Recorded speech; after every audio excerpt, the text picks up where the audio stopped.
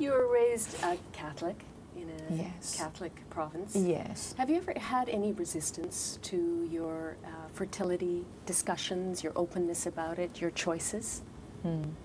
Actually, you know, when you make decisions like that, it's a no-win situation, in a way, when you talk with the outside world.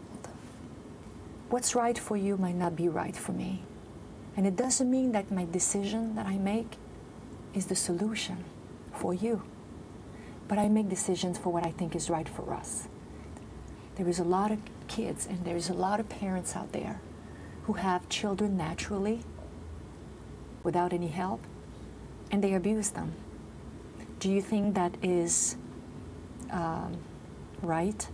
Do you think that's Catholic? Do you think that's normal? Do you think that's against the rules? And I certainly don't want to talk about that so much. But we went for that and we're so proud.